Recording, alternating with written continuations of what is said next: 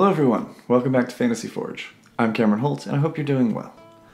Now, we're going to do something a little bit different this time again, but don't worry, there's no need to unsubscribe. The Pokemon Fusions will be back very soon. In fact, if you're watching and you're not subscribed,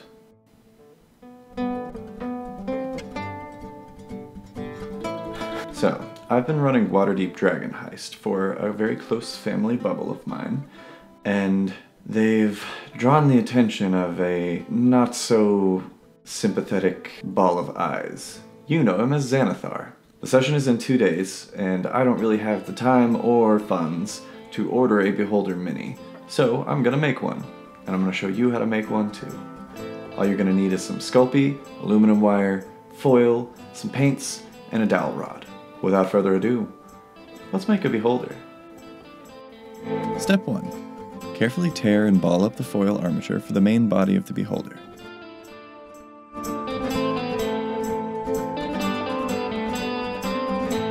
Then, realize that you should have just used the whole sheet.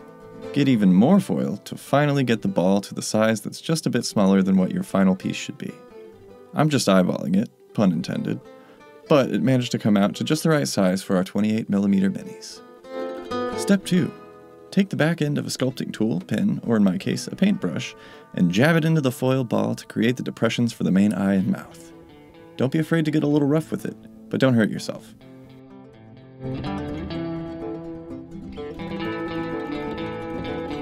In the end, it should look something like this. Step 3.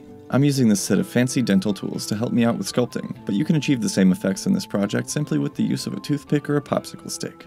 I'm using an X-Acto knife to cut some clay from the block of Sculpey, but you can also just as easily tear off a chunk like a barbarian. Work the clay in your hands to soften it up for use, then form it into a small disc shape.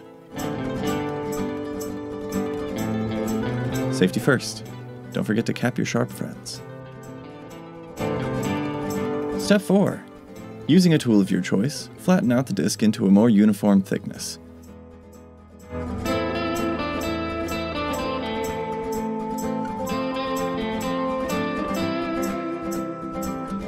Then, we're ready to apply the Beholder's skin.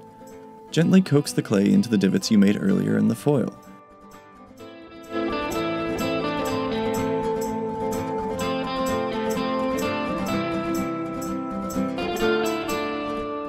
Then wrap it around and seal the crease with your fingers.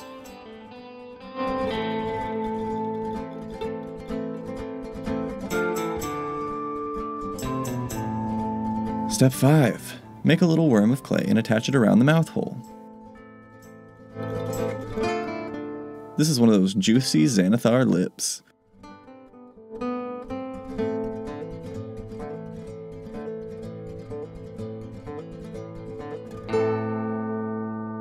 Then, make 2 similar shapes and cram them in the mouth as gums.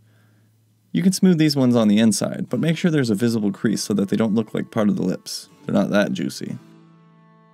Next, make 1 more worm of clay and lay it across the top gum.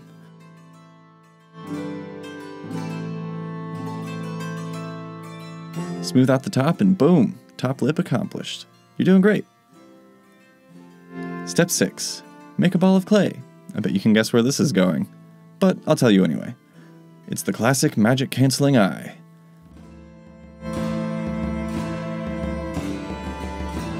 Once it's nice and round, stick it in the eye hole and move on to the next step.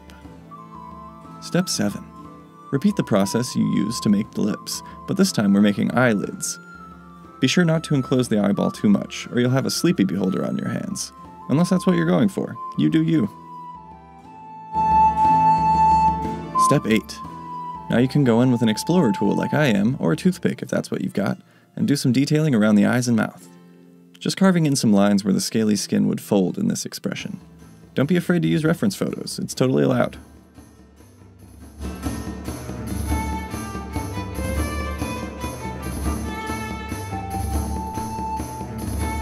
Step 9. My Beholder's head was lacking a bit, so I went in and added some mass to the top where the eye stalks will be. You may not need to do this step, but I definitely did.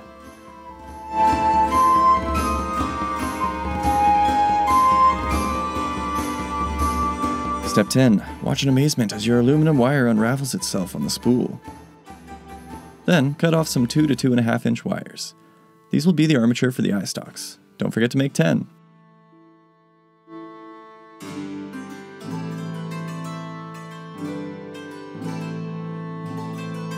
Step 11. This is another optional step, but I like to file down the ends of the wires so they aren't so sharp. Again, not super necessary, but I like things to not cut me if I can help it. Step 12. It's time to bend some wires. You can do this in any fashion that you'd like, but try not to make them too uniform, unless that's what you want to do. If you do that on accident and it wasn't what you were going for, just lie and say it was. No one will ever know. Once bent, you can go ahead and cram those wires right into Xanathar's head.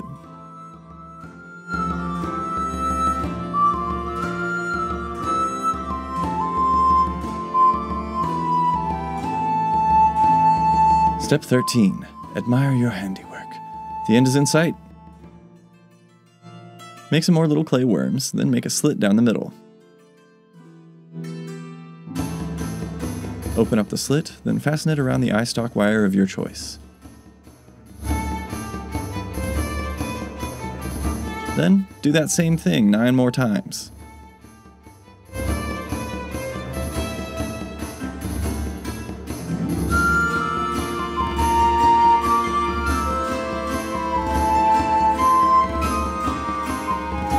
Look how hideous he is. You're doing it!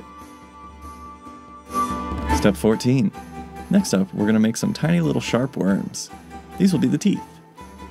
Make more than you think you need so you have some options to choose from. We're going to bake these first so they'll be nice and solid for the next step. Step 15. Gently pour out your freshly baked teeth. Then, take one of those bad boys and cram it right into old Zanny's gob. Just stick it right in there.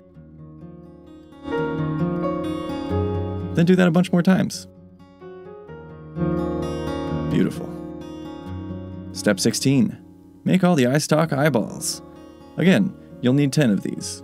In hindsight, I probably should have baked these first as well and made some eyelids around them, but time was ticking down to the session, and I needed to get a move on. Now's a good time to prep your dowel rod, which will connect Xanathar to his base, which we'll get to soon. Step 17. It's time for detail. Use your tools of choice and call upon your artist's patience to go in and outline individual scales around the eye, mouth, and face of the beholder.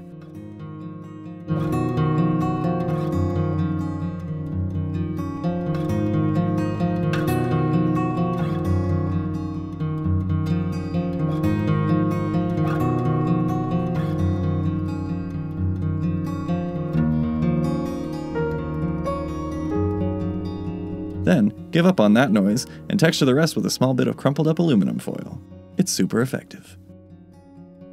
Step 18. Take your dowel rod and just shove it right up into the beholder's lower portion. This is important so you have a place to connect it once our boy is baked. Now he's ready for the oven. Toss that sucker in at 275 degrees Fahrenheit for about 15 minutes, then it's time to paint. Step 19. Paint! Obviously, you can use whatever colors you desire, but since I'm making Xanathar, I went with blue scales, tan face, orange eye stalk eyes, and golden pupils.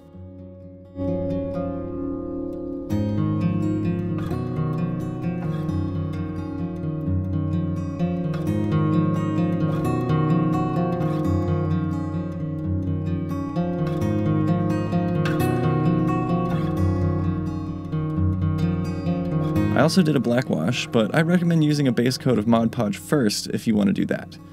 I didn't, and my initial layer peeled a bit during the wash process.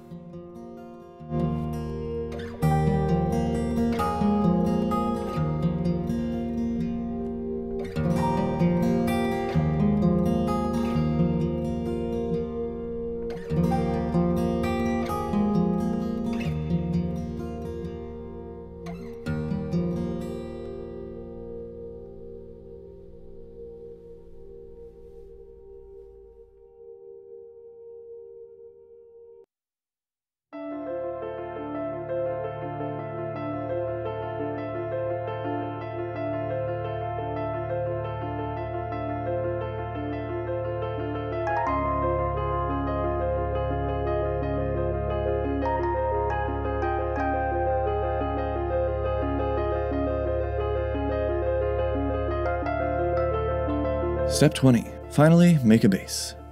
I measured out a roughly 2-inch diameter circle of Sculpey, made some tile lines and textured with foil.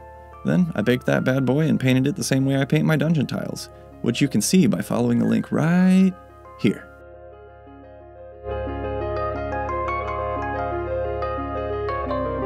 Lastly, attach Xanathar to the base with the dowel rod and your adhesive of choice. I used hot glue. And you've done it! Your very own handcrafted Xanathar mini that you can use to torment and murder your players. Or rule over them if they're members of the guild. The choice is yours. Thank you so much for watching this video. If you enjoyed it, don't forget to subscribe to Fantasy Forge for more D&D and tabletop RPG content of all kinds. I'll see all of you in the next video.